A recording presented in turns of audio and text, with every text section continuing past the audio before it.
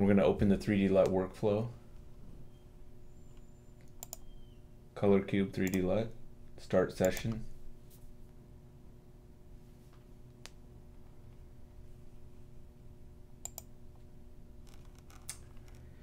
Since our meter was previously connected, it automatically reconnected. But if it didn't on your system, you would just hit Find Meter and then hit Search. We're today calibrating a broadcast monitor that has an RGB LED backlight. So that's why we've selected RGB LED as our meter mode for the C6. Our source today is going to be DaVinci Resolve's built-in pattern generator. So in order to do that, we're going to go to Find Source, which is our pattern generator. Select DaVinci, and the model's DaVinci Resolve pattern generator. We hit connect from the CalMAN side first, and then we note this IP address. And then when we go into DaVinci Resolve, which I'm going to do right now, we enter that IP address. So now we're going to go into DaVinci Resolve. We're going to go to the Color tab in Resolve, go up to the Color menu, go down to Monitor Calibration, select SpectraCal CalMAN, and now we will enter that IP address. And we will hit connect. Now that the 3 zeros show up, that's our RGB triplet, it's just sending all black. You have to leave Resolve in this screen. You can't hit close. You just have to leave this window open and now go back to CalMAN, which is now connected source DaVinci Resolve pattern generator. And since we're using a broadcast LCD monitor, we're going to use full-size patterns. The only time you would use window patterns would be on an OLED, plasma, or CRT. Now we're going to find our 3D LUT device, which is going to be the SpectraCal Cube generator. We will select Manufacturer, SpectraCal, and then the model is Cube Generator 3D LUT, and hit connect.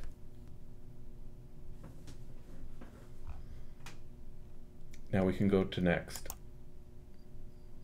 Here is when we specify what our color space and gamma targets are and white point target.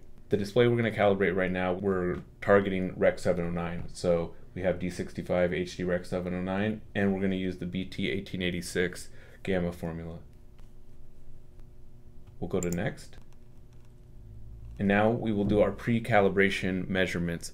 And this will show us what the display is right now. So then we can look at a little bit of a before and after at the end. I will hit the read series button, and it will take a series of measurements measuring the grayscale and the color gamut. The nice thing about this is that you're able to collect some data just to see if the display even needs a calibration LUT in the first place. Obviously, you want to apply a LUT if it needs one, but let's say it was maybe recently calibrated by someone else in the department, and so you just wanted to check to see if it needs to be done. If this comes out good, then you can wrap up and use the display for the work that you're trying to accomplish. If not, then you go through the process and make a correction LUT. So it looks like it's only got a couple more points of reading. This is the color checker series of readings. It's also doing the grayscale. There's an in-depth video that goes into color checker. So if you want to learn more about all these color points, the settings on this page, what the charts and graphs mean, you can go watch that. It's on our YouTube page on the color checker series. It's really helpful. If you haven't seen it yet, we recommend you do so. And looks like we're all set up. On the next page, we have a series of red and green dots. Since our white delta E is up to 12, it's suggesting that we should optimize our RGB balance in the monitor itself before we create the 3D LUT. All the rest of them are green. So instead of hitting Calibrate Cube LUT, we would hit the Optimize Display button. And it will take us through a series of steps to optimize the display. We have covered this in a previous webinar that we did just before this one. And we covered the whole setting up a display and adjusting it in anticipation of applying a 3D LUT. So we're just going to skim the surface of this process. Right here, this is mainly if you're calibrating a client monitor that is a consumer device that has picture modes. Most broadcast monitors don't have picture modes, they just have color space settings. So this really doesn't apply to us right now. This display doesn't have picture modes, it has presets and it's already set to 6500, so we just need to tweak the cuts and gains to optimize it before we build the 3D LUT. This is our dynamic range page. It's to check for clipping. On our previous webinar, we've noticed that this display clips anything at 235 or reference white, 940 and 10-bit range, and there's nothing we can do about it. This is just inherent in how this display works. Now I'm going to measure and adjust the RGB cuts and gains in this display to optimize it before doing the 3D LUT. I'm going to take a series reading. It's going to read 100% white and 30% gray. So this tells us that it has too much blue and it's deficient in red and green on the high end, and it's the same on the low end, not as bad.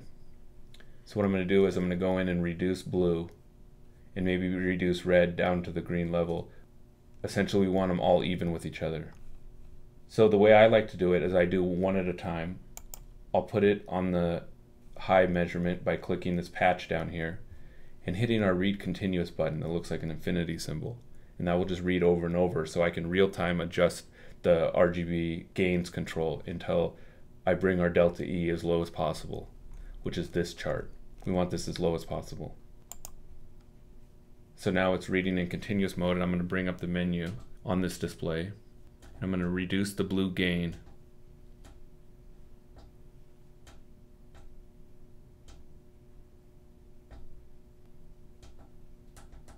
Now I'm going to reduce the red gain. I think it's important to note here too that on the RGB balance chart, the goal is to have the red, green, and blue columns line up with 100, because that's the target white point we're trying to adjust the red, green, and blue gains towards. And as Tyler suggested, the point of the DE2000 chart is to reduce the amount of error. So it's a process of watching the two at the same time while you're adjusting. And usually I try to avoid increasing any of the gains. I just try to reduce them because that can introduce even more clipping. So now that I've got red and green even with each other, I'm going to bring down blue a little bit more. And as Tyler suggested, with reducing the controls, when in doubt, definitely turn down the settings. We've seen displays out there where they're already maxed out. So if you're seeing a deficiency in one of the channels of color, if you try and push it up, and maybe it's at 50 and you try and push it up to 80 and you don't see any change, well, it's because it's already maxed out. So when you're trying to balance the two, if you want a color to come up, you're better off bringing down the color that's that you have too much of.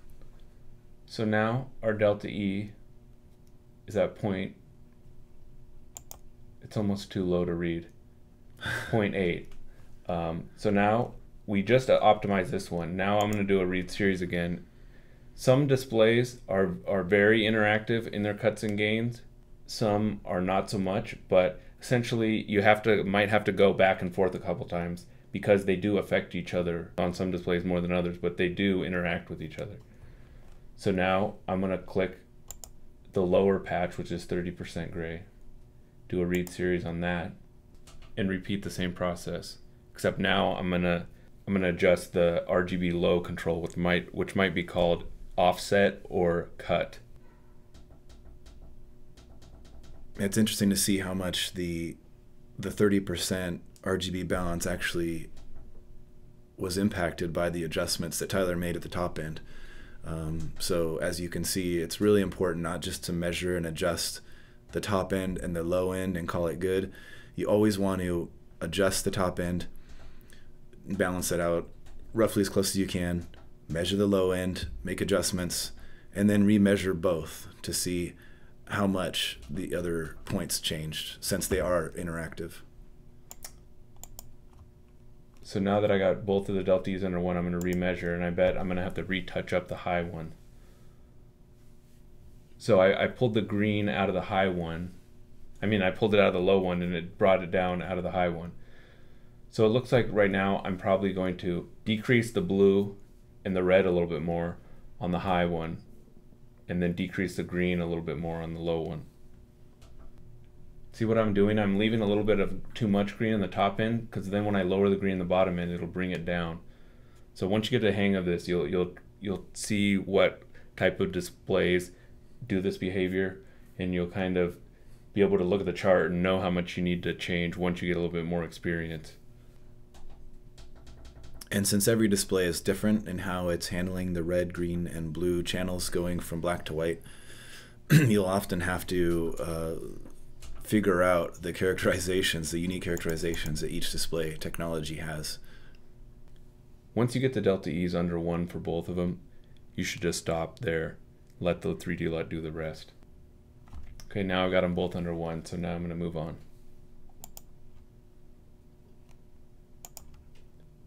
Our target luminance we want is 100 nits. It's a little bit lower, so I'm going to turn up the backlight on this LCD a little bit so we can hit 100 nits. Usually when a 3D LUT is applied afterwards, it reduces it slightly, so I'm going to go over a little bit, maybe put it at like 105, so then when the 3D LUT is applied, it will reduce it slightly and we'll end up around 100.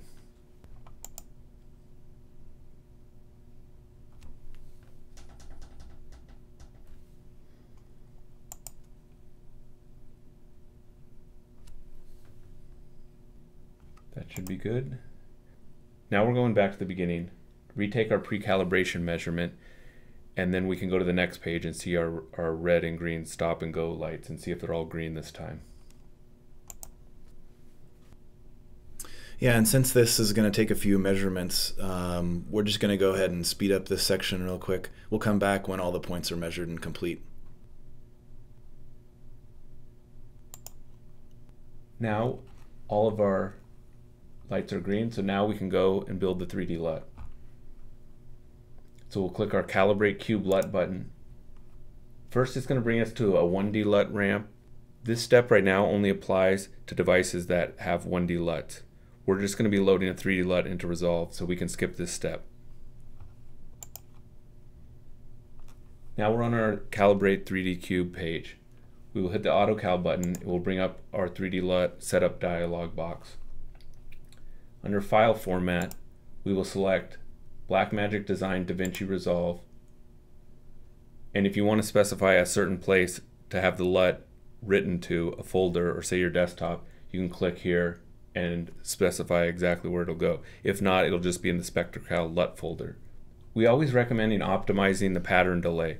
What this does is it runs a series of measurements to figure out what the best delay is between when CalMAN sends Resolve a signal to display the pattern and when the pattern is actually rendered on the screen. If this delay is too short, then the pattern might not be fully rendered when the meter takes a reading. If it's too long, then we're just wasting time.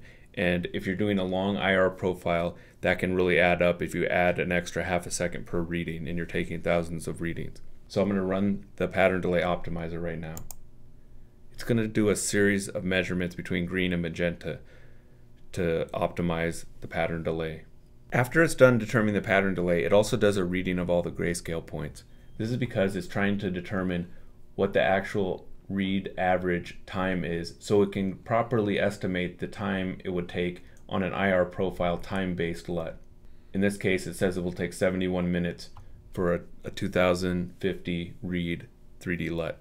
On most broadcast monitors, LCD and OLED, our Lightning LUT feature works exceptionally well, and that's what we're going to use today. So we're going to switch our calibration type to Lightning LUT, and now we just hit OK, and it will take approximately between 65 and 75 readings, and it will build a complete 3D LUT.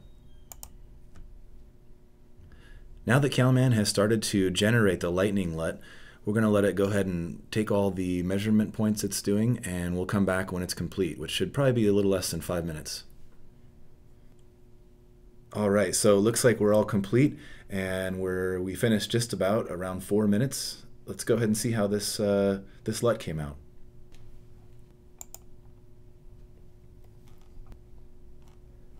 Now we're going to look at our post-calibration. The way DaVinci Resolve works is once you load a LUT, their pattern generator bypasses all LUTs. So the way we're going to verify it today is we're going to enable our virtual LUT, which pipes our pattern generator output through the LUT, which is essentially what Resolve does internally when it pipes the content through the LUT to your same monitor. We will click the Enable Virtual LUT and we run our read series. Another way we've heard some of our customers do this is they create a project file with the same pattern images that they load into Resolve and then measure those patterns. It's essentially the same process and function that we're doing now. We're using the virtual LUT just because it's completely automated and can do all the changes for you. But since there isn't a ton of measurement points, you could actually pretty easily do this. We do have a project file that's for free. You can download it from our website if you like. If you want to make your own, all the RGB triplet values are displayed right on screen, so you can just create your own image file and create your own project, load it in and do the same test. If you want to just have that kind of concrete comfort with knowing that the LUT has been applied properly to the display. And it looks like we've only got a couple points left, and we'll go ahead and let this finish up and we'll come back when it's done.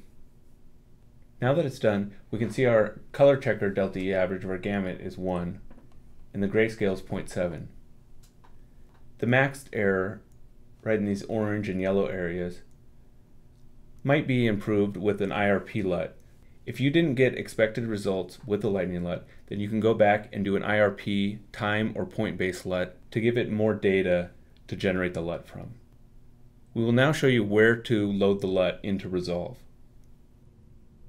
Now that we've created our LUT, we're going to show you how to load it into DaVinci Resolve. This version is running on a Mac, but we'll show you a screenshot of where to load it in the Windows version. I've loaded it onto a thumb drive because the machine we were running CalMAN on was a separate machine. I'm going to copy our LUT, which is a .cube file. I'm going to go to our main drive, go into Library, then go to Application Support, go to Blackmagic Design, DaVinci Resolve, and now to our LUT folder. And we will paste the item into our LUT folder. Now that I've copied our 3D LUT into the LUT folder, I need to restart Resolve so it will recognize the new LUT. Now that Resolve is back open, I will go to the project settings, go to the lookup table area of the settings. Under 3D video monitor lookup table, I will select our 3D LUT and we'll have whatever file name that CalMAN created or whatever file name that you created. I usually recommend naming them with what the display is and what the color space is of the 3D LUT. So then at a later date you know exactly what that LUT is and what it's for. So now that it's selected, you'll hit apply. And now your newly created corrective 3D LUT is now applied to the output of your Blackmagic reference output device going to your reference monitor. Now we will show you where it's located on Windows version if you have Resolve running on Windows. And now I will show you where to load the LUT if you're running Resolve on Windows. The LUTs are stored in the Windows Program Data folder, which is actually a hidden folder, so unless you have hidden folders enabled, you won't be able to straight navigate to it using Windows Explorer. The easiest way to access this folder to load your lookup table created by CalMAN is to go to the project settings in Resolve in the lookup table area and then hit the Open LUT Folder button. That will bring up a Windows Explorer window with the LUT folder, and then you can just drag and drop your LUT that CalMAN created into that folder.